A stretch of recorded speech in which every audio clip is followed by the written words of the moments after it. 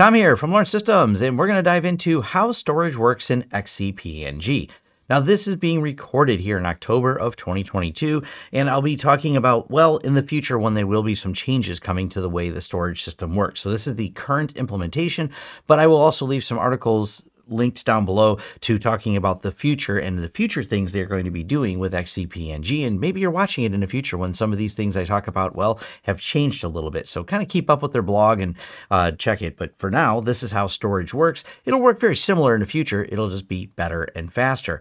We're going to keep today's video narrowed in scope to having a resource pool with shared storage and local storage and what that means and how you migrate between them. I won't be diving into some of the really esoteric details of things like how you set up Ceph and Gluster. Those are available, but those are a little out of scope of the topic, but we'll be talking about the different storage types supported overall, and of course referencing all their documentation, and that's already linked down below. Before we get into the details of this video, let's first, are you an individual or company looking for support on a network engineering, storage, or virtualization project? Is your company or internal IT team looking for someone to proactively monitor your system security or offer strategic guidance to keep your IT systems operating smoothly? Not only would we love to help consult on your project, we also offer fully managed or co-managed IT service plans for businesses in need of IT administration or IT teams in need of additional support. With our expert install team, we can also assist you with all of your structured cabling and Wi-Fi planning projects. If any of this piques your interest, fill out our Hire Us form at lawrencesystems.com so we can start crafting a solution that works for you. If you're not interested in hiring us, but you're looking for other ways you want to support this channel, there's affiliate links down below to get you deals and discounts on products and services we talk about on this channel. And now back to our content.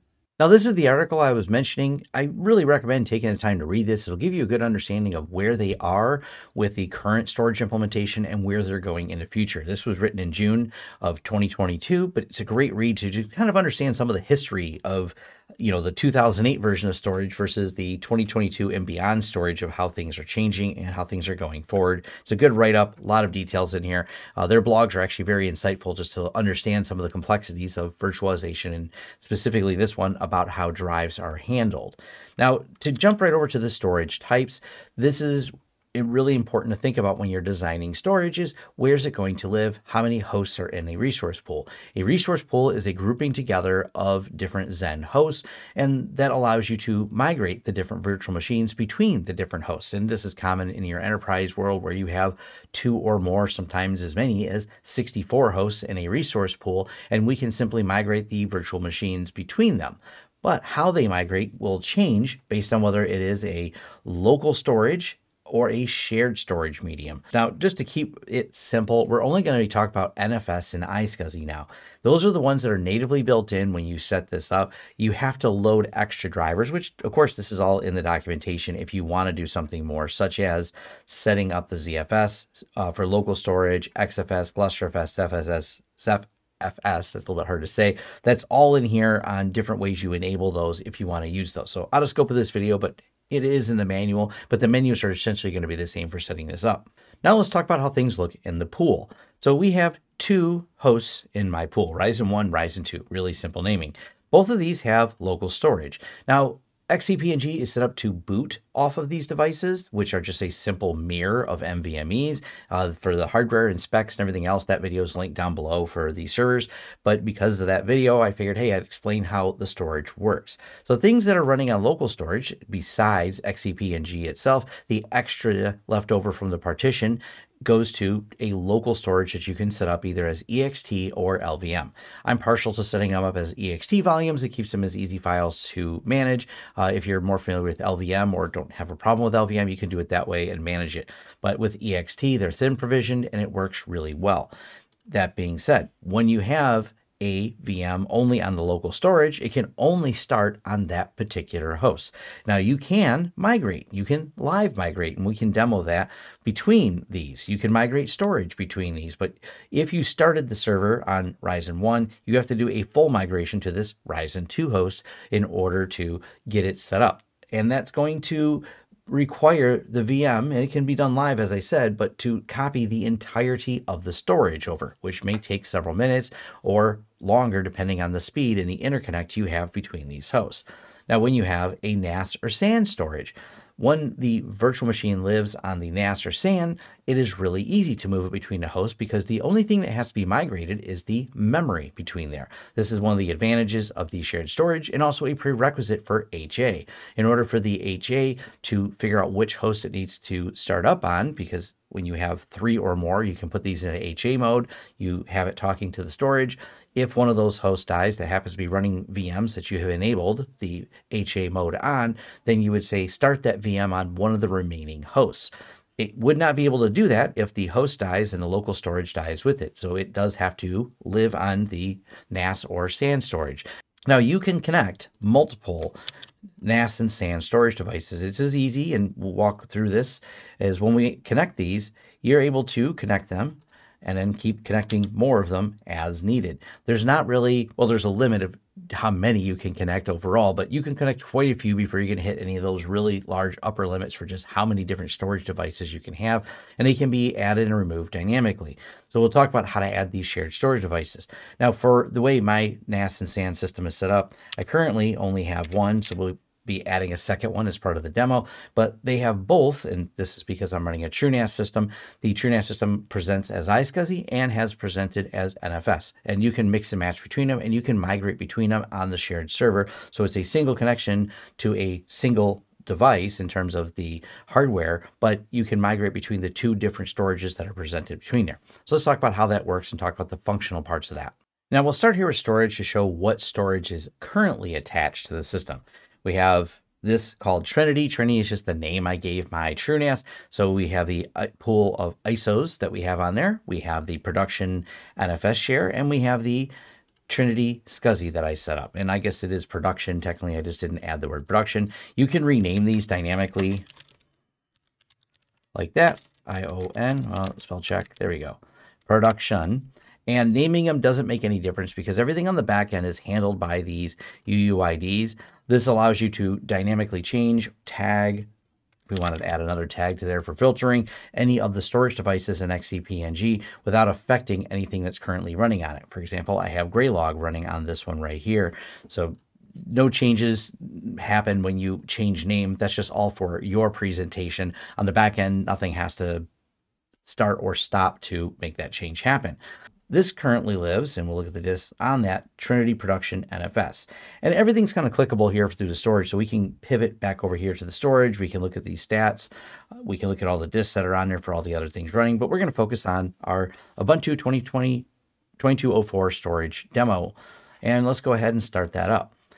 Now, if I just hit start, it's going to pick the host with the least amount of resources because this is on the shared storage, the NFS storage. It will look at the 2 hosts that are available, or if you have more than 2, and go, all right, this one looks like the one best to start that on. Also under advanced, you can actually tell it to start under a particular host if you want. But as I said, it's shared storage, so it can go onto either one. So we'll go ahead and let this start up. All right, this VM's up and running, and because it's on the shared storage, let's talk about how it can be migrated. So I just ran bash top down here at the bottom so you can see it's alive and I'm not restarting it. And we're going to say, let's move this to the other XenServer. So we'll choose it Ryzen 1. Currently, you see up at the top here, it's on Ryzen 2, and we hit OK. And it's going to take only a few seconds to move over because we don't have to deal with the storage migration. And now it's already moved over. As I said, literally a few seconds. It's now on the other system. You'd have to refresh the console when it switches. Nothing you have to do to the VM. It's still running. It's just now on the other system. Now, the next thing we can do is move to another shared storage. So this is the NFS. And from here, we can migrate it this way, or we can just say migrate this particular VDI. So we'll choose this, and we're going to go over here to the Trinity SCSI. So destination SR, hit OK. And now it's going to take probably just a couple minutes, and it'll migrate this completely live. I don't have to restart or shut down the VM. I can now migrate these to a new storage. Now, this is really advantageous when you have production systems and you want to add another SAN or another NAS to the pool without having to shut anything down. This is really handy for setting up when I have a migration of a customer has a really old servers, they have some old storage devices, and well, we would like to get them off of those, but we don't really want to shut anything down. Well, you can add these in addition to the systems and then migrate them live over, also a new shared storage. But let's talk about even live in production here. adding another storage server. And what does that look like? So we're going to go over here to New Storage and then select the host. Now this is where sometimes people get a little bit confused. It looks like I'm selecting either this one or that one. And because I am, but it doesn't matter which one I attach it to in the name of a shared storage. So if we type in Synology, because this is going to be Synology storage test, give it a description. What kind of connection is it going to be? iSCSI shared. Now, if I were to choose something like these, they would be local, and it would matter which one I choose. It would only search locally on that device. But because I'm choosing a shared storage, such as the iSCSI, it'll actually attach to both of these. So if we put in the IP address, query it, go ahead and have it select. It's going to think, it's going to query it real quick here. It doesn't take too long. It's going to depend on your setup. It recognizes there's a 100 gig Synology option here. All right, we're going to go ahead and hit create. Let it create that new connection. So we've just added a new storage device, shared one, to our resource pool with our servers in it. And I think this one's probably, I'll wait till this finishes creating. All right, now that's created, shows it available. There's no disks on it. Let's go back over here. This VM, which is still running, but as we look, the disks are now migrated over to the Trinity SCSI production. Let's migrate it again. We can move it over to that new Synology right here. So there's our Synology storage test. Hit OK. And now it's migrating over there. This is the advantage that they have for the way the storage is very dynamic within here of I can just migrate it to any location. Well, unless there's a problem, actually insufficient space. That's a pretty fair error. And this is where you may run into some problems because this particular VM doesn't have enough space because there's a snapshot probably attached to it still that I deleted earlier. So let me provision that with a little bit more space real quick and continue the demo. And while I'm here, all you have to do is increase this. Total capacity is now 300 gig, hit save, switch back over, and we instantly have the availability now of 299 gigs. So now I have enough to continue that test. I'm going to leave this in the video because I said, hey, why not? This is a interesting learning lesson. When you don't have enough space, what happens? Does it all come crashing down? No, you just get an error message. You go in, increase the storage, and we can kick off the migration process again. And by the way, we didn't damage our running VM, so we didn't mess up anything that was in operation while it's doing this. So this is going to take a couple minutes to move this over.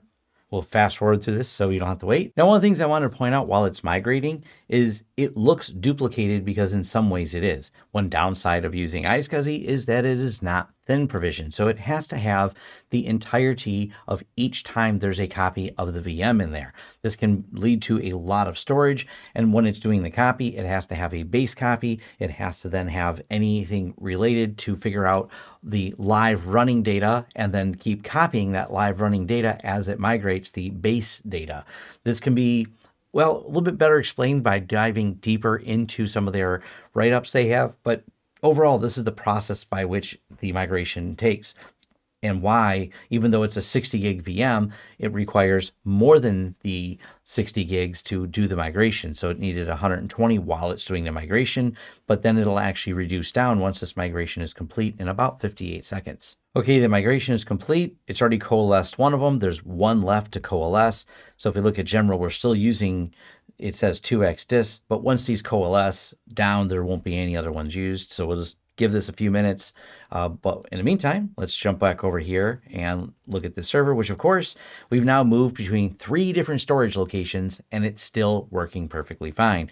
This is, like I said, the flexibility you get with the Xen storage. It treats all the different storage repositories, all the shared ones, even of different types, and allows you to uniformly move these between any of the different storage, even from thin provision to thick provision and back again without having to shut down the VM. This makes, as I said, migrations and moving things around a lot easier. Now, one more thing we can do, and let's see if this completed. Let's go back over to the disk. Did it finally coalesce? Not yet. It'll coalesce over time. Coalescence is an entirely different topic that I would highly recommend understanding and taking the time to read. They have a good article that I'll leave linked on how coalescence works when you're dealing with multiples of storage, and especially when you start having a lot of snapshots, which could lead to a coalescing error. It's some nice technical details go on the back end. But one last thing I want to show how storage works is what happens when you move things to a local storage. So we're going to go over here to the disk. We'll click migrate VDI, and it's running on Ryzen 1, which means we can migrate it to Ryzen 1 local storage. And let's see what happens. So now it's going to migrate, and we're pulling it off of there and moving it to local. So it's got about 2 minutes left. It's going to go to the local storage on that particular system. Now, once we do this, I am going to lose the ability to migrate quickly between the two hosts. And the reason for that is once the storage becomes somewhere local, it can't start, because you can't start the local storage from one host, but start the VM on another host. Someone may point out there's a tool out there that allows for some of this, where you build shares across hosts. This is completely not an officially supported methodology, but yes, I'm aware of its existence. It's called HA Lizard, if you want to look it up, where you can build hosts that actually have replicated storage between each other on there. It's an interesting thing. It's not what I would recommend, and it's not something I would use in the enterprise, but for those of you in the home lab would like to use it, hey, have at it. It's certainly fun playing with all these things and learning how they work. But you can see it moves quite fast to the NVMEs because, well, plenty of write speed on those. So it just read and moved in the time it took me to talk to over to the local storage on here. So it's finishing a couple little details and some cleanup. And now we got to see it jump in real time to tell me it's now on the other storage. And of course, all this was done without the VM even being shut down. Pretty simple how all of that works. You're able just to migrate these dynamically between the different locations. This is also good and can be built into automation, where you can move and migrate multiple machines at once and do the migration. This can be coordinated for doing things like rolling updates with their enterprise versions. So if you're updating a series of the hosts when there's package updates and they're going to have to be restarted, you can actually migrate all of these and build automation around that. So there's some real advanced functions, but it all starts with this base functionality of being able to dynamically move the storage to different locations. Now, of course, we're going to go ahead and, if we stop this VM, we're going to stop it right here. And when we start it, there's no way to start on. It should give me a funny error if I do this, because the storage currently is, and we'll look at the disk, so it's on the Ryzen 1 storage. We're going to go ahead and start on Ryzen 2 and see what kind of error message we get.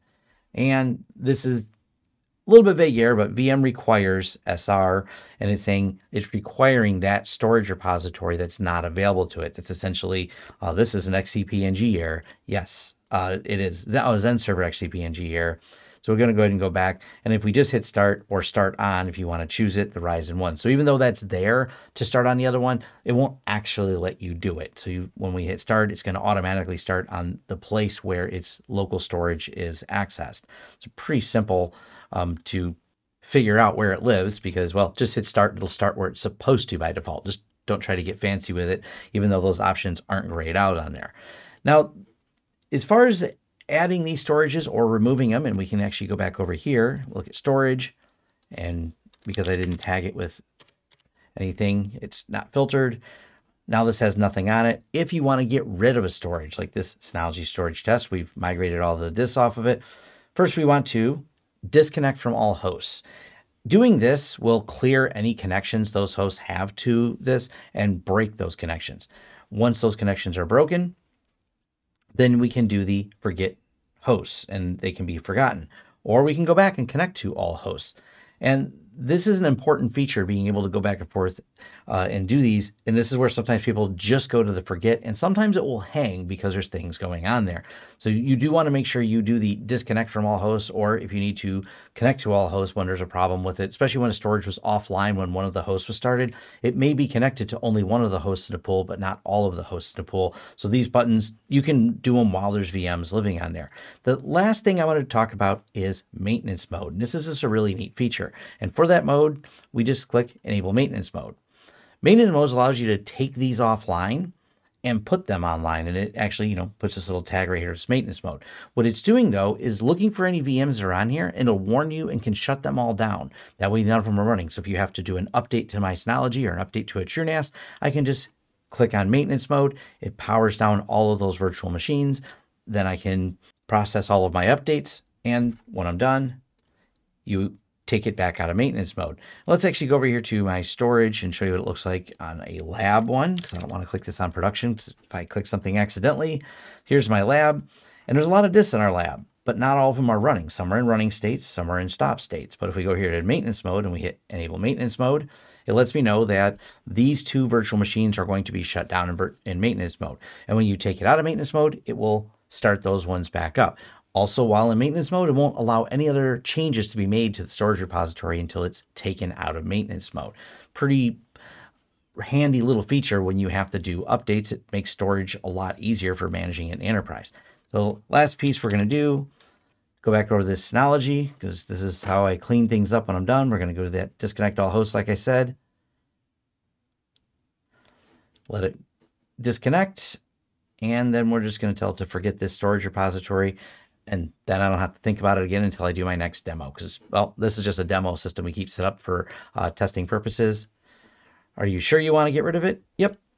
And it's gone. And that's it. So hopefully this gives you a better understanding of how storage works in XCP-NG. Leave your thoughts and comments down below, or head over to my forums for a more in-depth discussion, or spend some time in their forums. I really recommend going through and spend some time reading. You can learn a lot about how storage works just in general, but they have a lot of really cool write-ups in their blog. And of course, just all the different back and forth in their forums is very enlightening to get deeper understandings of how all this works, not just with XenServer, but it gives you some ideas just how complicated and how interesting storage is when you have everything virtualized. All right, and thanks. And thank you for making it all the way to the end of this video. If you've enjoyed the content, please give us a thumbs up. If you would like to see more content from this channel, hit the subscribe button and the bell icon.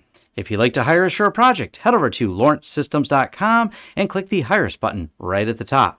To help this channel out in other ways, there's a join button here for YouTube and a Patreon page where your support is greatly appreciated. For deals, discounts, and offers, check out our affiliate links in the description of all of our videos, including a link to our shirt store where we have a wide variety of shirts that we sell, and designs come out, well, randomly, so check back frequently. And finally, our forums. Forums.lawrencesystems.com is where you can have a more in-depth discussion about this video and other tech topics covered on this channel.